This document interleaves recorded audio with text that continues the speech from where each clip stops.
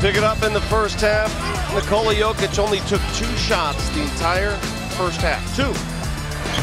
And this one, he makes it count. Joker for 3.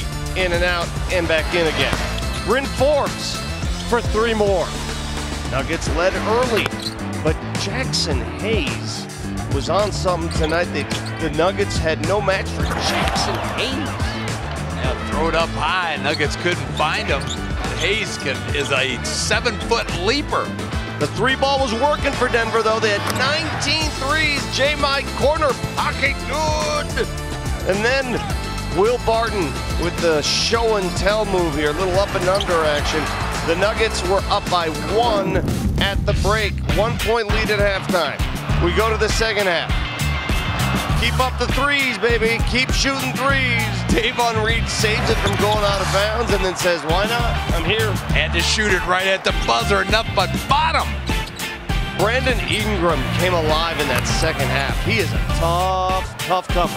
Yeah, he is long and tall. They work a mismatch, get a smaller player, shoot over him. 23 for Ingram, and then they started running the Pels down the court, and bam, and next thing you know, they're up by 4. Nuggets battle back when Joker went full takeover mode, says, I'm just going to do it myself. He had 25 points, 12 rebounds, 9 assists, but then the game was sealed pretty much right there. Out of the timeout, Herbert Jones, 25 big ones for the rookie from Alabama, and that's all she wrote.